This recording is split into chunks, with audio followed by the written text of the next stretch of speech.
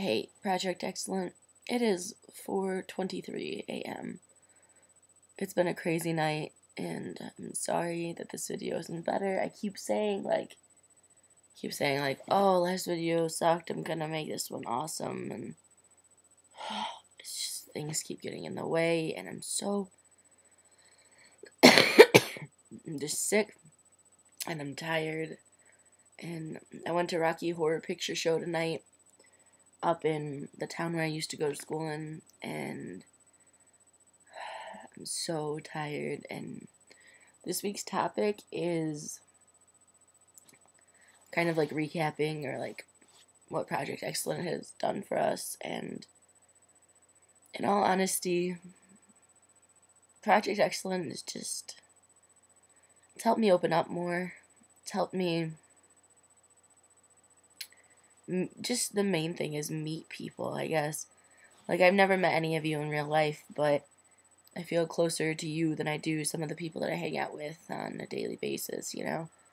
I want to keep this video short, but, you know, Madison, I really, really loved her. It's sad that she's not with the channel anymore, but I'm excited about this new dynamic.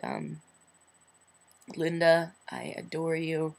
You're so beautiful and intelligent, and talking to you is always, you know, a treat. And and I wish we talked more. We barely talk. It's a shame. We gotta talk more. Adam, I love when you speak English to me. That was really, really creepy.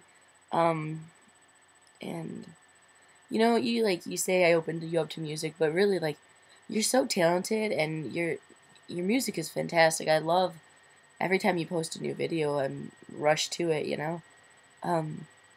Kirsten, you know how much I adore you. You are like, there's a hair on my pillow.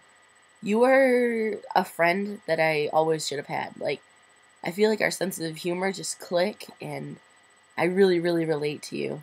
You're fantastic. And Brian, my heart, you're the sweetest guy ever. And I'm sorry I drunk dialed you that one time, and if I make you mad, but I love talking to you, and I'm sorry I harassed you so much.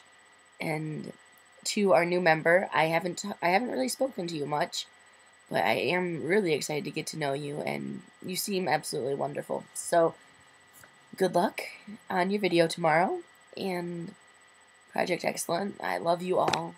You have changed my life for the better.